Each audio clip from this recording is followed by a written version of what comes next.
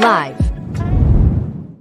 Welcome back. This is part 2 of our series on podcasting. Today's topic is podcast topics, subject matter that tests well with the core demographic that listens to podcasts a little or a lot. And I'm joined with our head of research and analysis, Lee Jacobs, again, to dive into that topic. Before we go there, I just want to kind of telegraph what we're going to do. We're going to actually show you the results of 2 different studies today, one of which is one we've been talking about here, which is a more recently completed study. Then one we did a few months ago that's more purely targeted at podcast listeners that allows us to do a slightly deeper dive. Lee, you'll explain the methodology. I'd start out by saying that a little review from the slide from our more recent data set that, again, my premise here is that one of the issues we're going to see as we look at podcast topics and what tests where and how much people are into this versus maybe wanting something better if it were to come along is that we're largely seeing the growth of podcasting in one particular cell that's been true for a while, right? Millennial men. It's the only place where we saw year-over-year growth in terms of overall use. So maybe remind us of the methodology of this study, and when we get to it, the study that we're going to refer from a few months ago. Sure. Nationwide here, over 5,000 14 to 54s. We stopped at age 54, so not all of Gen Z is within this study, but most of it. I think Gen Z goes up to 57 or so these days. Stopped at age 54 here. So you see that within this sample, asked if to compare their listening to podcasts year over year, only men and millennials say they're listening more in the aggregate. Overall, we saw 30% saying they're listening more against 29 less, but men 26 to 33 say more, 23 to 35 say more. There's significant momentum within that demographic, which I would posit is kind of the epicenter of podcasting, being the place where the technology has been easy to deal with for the longest, the population that's most likely to do the extra thing to get their podcast into their ears, and an interest in spoken word programming, an interest in things that they can listen to other than music. That's right, because this was not purely targeting podcast topic subject matter, as we're about to learn. It's also, I think we delved into talk show topic subject matter as well. Yep. Right. It was a really wide-ranging study. In fact, this chart comes from an older study from the latter half of 2022, the last few months. And we started out in orange here is the universe that we began with, because this was a deep dive into podcasting alone. And so it goes all the way up to 57 last year to encompass all of Gen X. We had to stop at 14 on the younger end, couldn't get all of Gen Z to get below 14. I've got to get parental permission to do interviews, so we leave it at 14. And then in the gold color are those who qualified through. We started out with over 5,000 nationwide and ended up with just a little short of 1,700 nationwide who say they listen to podcasts at least an hour a week. But you'll notice the different shape demographically of those who listen to podcasts at least an hour a week. 36% of this sample of weekly podcast listeners turn out to be millennial men. Yeah. And so Lee's theory is that this is the group of technology early adopters. They've used podcast back when podcasting was an iPod kind of only. You had to download the right. iTunes had to sync. It was pretty complicated. And so my men are typically the technological early adopters. And so I see that. But I also see now whether this is just a self-fulfilling prophecy at that the millennial men, because this is the audience for them, it's very likely that this is probably the plurality of the podcast producers that are serving the topic niches. But and now we're going to go back to, I know we're kind of playing ping pong here, but we're going to go back to our more recent study and now look at the scores. But I would just say, keep in mind what you're dealing with, whichever study we're looking at, it's millennial men that are populating most of the ratings that you're seeing here. Okay, sure. And here, the 2 columns are on the left, the podcast listeners. Those are people who are listening to podcasts at least an hour a week. But then next to them, the podcast heavies. And those are the people who describe themselves as listening to podcasts at least 10 hours a week. And they are human sponges. I mean, they're interested in all sorts of things. They are the people who can always find another 30 minutes or another 50 minutes to listen to another podcast.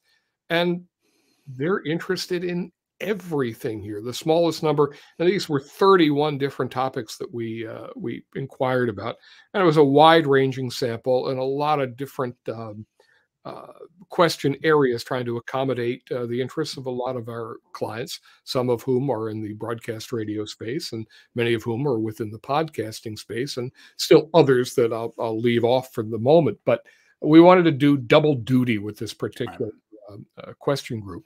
So you'll see that among the podcast heavies, a little bit less interest in pop culture in this, but massive interest in all sorts of things, places to travel, news, family values, the economy, comedy. Overall, against podcast listeners, music, which is tricky as a podcast subject because you get into the licensing issues if you that's a complicated use any music to try to illustrate your points in a discussion. I'd argue, too, that most of what we're seeing, the hits are the hits, comedy, true crime, travel and vacations, staying healthy. Or I mean, we might be describing them slightly differently, but the hits are the hits here. But at the bottom of the stack, this is still the more recent study, again, multimedia study that has podcast fans as part of a broader spectrum.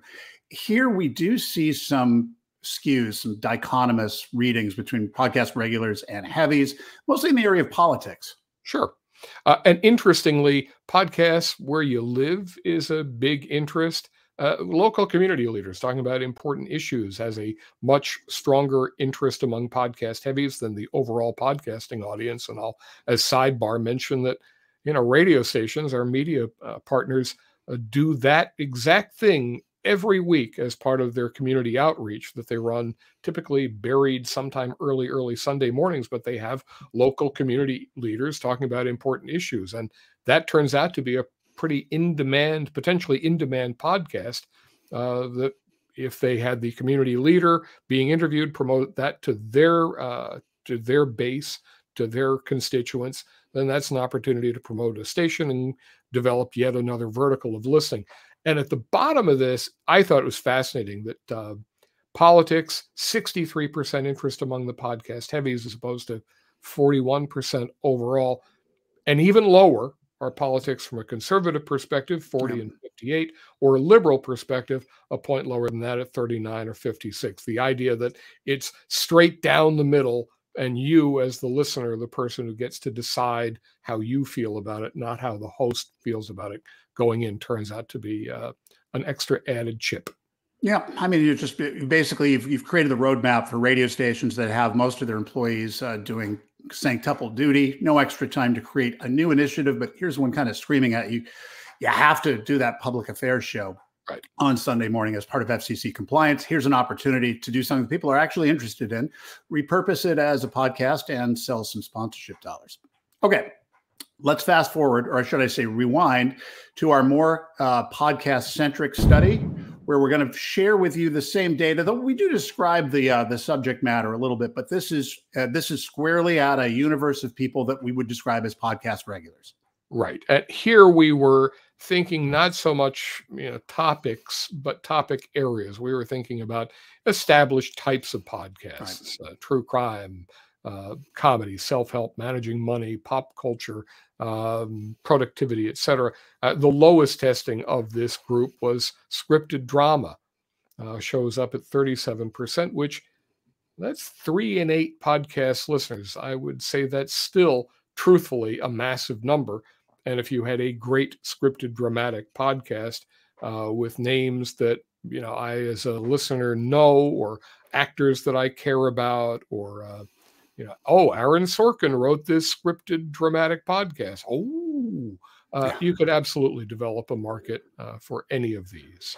With close to 2.5 million podcasts available in the iTunes store and something like 40,000 new episodes uploaded every month at least, I would be looking toward the bottom of this list, because even a 37% passion score given probably the lack of relative competition here compared to true crime or comedy or self-help, it looks to me like there's maybe more of a there. I think you're right. There would need to be some star talent, though.